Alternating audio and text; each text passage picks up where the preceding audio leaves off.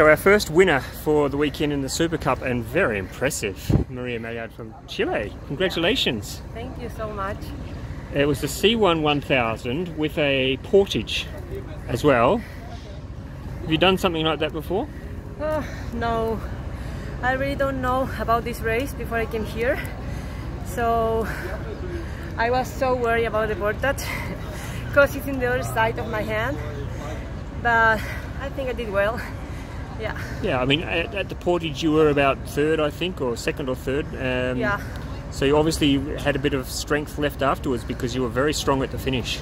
Yeah, I tried to save my energy at the first 350 because I know I have a good finish. I have performance to end the race stronger. Yes. So I think that's why.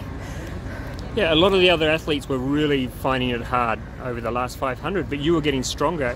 Have you done some marathon? What's your background, Maria?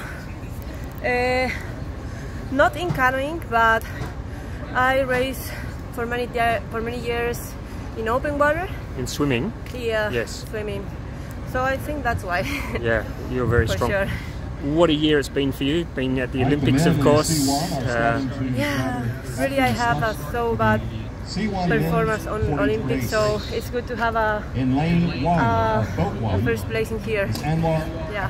Yeah. I mean, Lisa, you've had that Olympic experience now, though, so you can look forward to Paris. Maybe. Yeah, I really want to go Paris. I need to train hard for 200 meters.